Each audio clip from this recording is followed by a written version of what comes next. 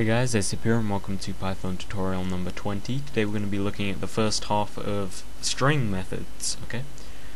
So we're just going to do this pretty quickly. Hopefully you'll understand everything that we cover in this tutorial. So first I'm going to make a sample string that I'll be using for most of the method examples. I'll just have it as hello world lowercase, okay? Now the first method we have is the capitalize method. Now if we test this out, capitalize, there we go, we can see what it does is it capitalizes it as if it's a sentence. Now don't go thinking that even if you have full stops in between, whoops, let's take out hello world, even if you do something like that, whoops, let me just copy and paste that.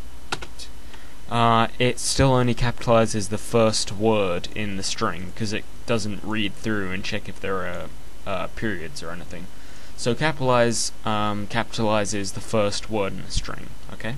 The next we have is the center method, and I'm just going to copy this so I can just paste it in there, and then for each different method I can type in it separately. So center. Now as we can see here, we have a width and a fill character. We'll talk about that in a sec. For now, we're just going to talk about width. Say we give it a width of 50 and run that. Now we can see that the string is our original string has been placed between a whole bunch of spaces, and that's because we specified a width of 50. So it said center the current string in 50 characters, and then fill the rest with the fill character, and by default the fill character is a space. So center, we supplied a width, and it puts our original string into the center of that width. Okay. Now I want you to know that both the capitalize method and the center method are not in place methods. Okay, they don't edit the string in place. Let me just change my string back actually. There we go. Okay, so they don't edit the string in place, they return something. So if you actually want to edit the variable myString, you have to say myString equals myString dot and then center 50 or whatever. Okay, and then if we look at myString now, it's like so. Okay.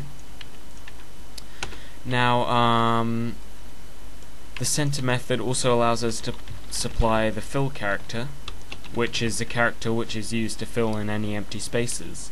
So we could have an exclamation mark, for instance, and it fills it in with exclamation marks.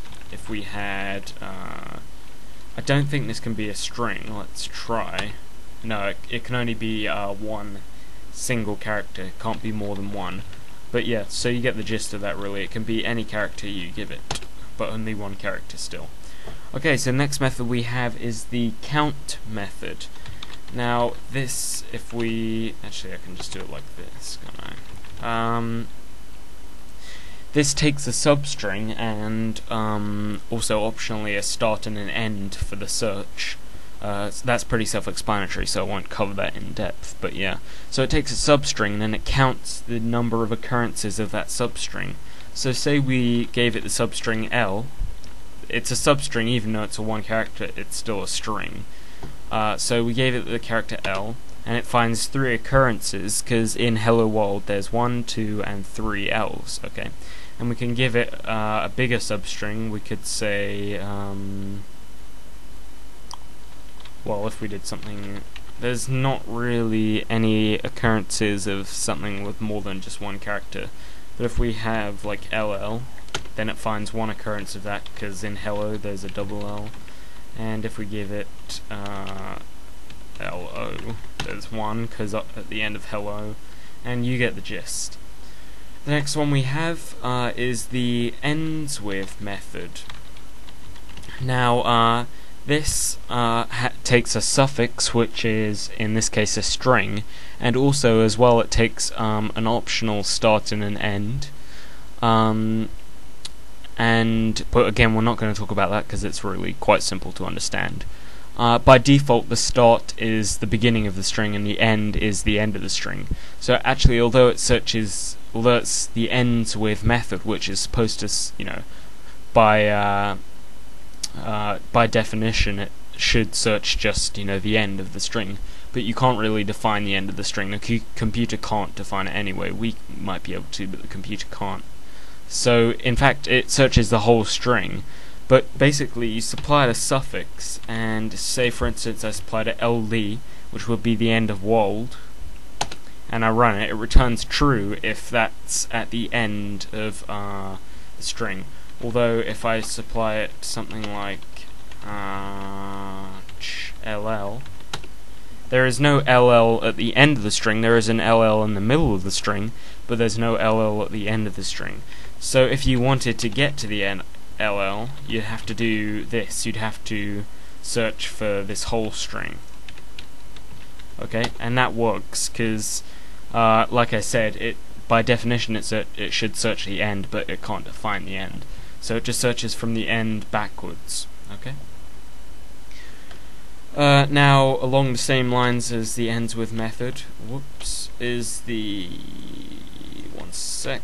starts with method, and this is just the opposite of ends with. It searches from the left to the right as opposed from right to left. But instead of supplying a suffix again, you supply a prefix, and it also takes optional start and end. So I'm not going to cover that. It's really simple. It's basically, you can guess it out. Okay. So then the final one we have is the find method. Okay, so this takes a substring, and what it does is if it finds something, then it returns the index of the first occurrence it finds. So say we said find L. I know that's not really an entire string, but it will work for this purpose. And we ran that. It gets, whoops, I put a hash at the end by accident. It gives us 2, and then if we index my string 2, we should find an L. Okay, as expected. If we said my string.find LLO and ran that, that should again be 2, and if we look my string prefix from 2, then 2 plus the width, which is 3. This will be a sort of algorithmic way, I guess you could call it. We get LLO. Okay, so there you can see it in action properly. And if it doesn't find it, if we do my string.find booga,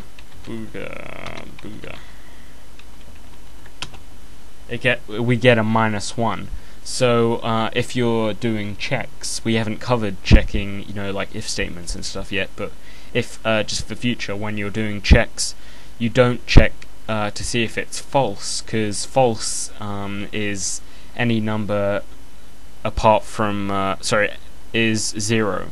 Any number that's not 0 is true, even a minus number. So -1 would actually give a true value, but we're not going to talk about that now because that's not for this tutorial. But anyway, that's the end of this tutorial. In the next tutorial we'll be covering the other 5 methods that I actually think are important. There are a whole bunch more. I will probably provide either a whole list of them, of all of them, or I'll provide a link to the Python website which have a list of all of the string methods. Anyways guys, over and out.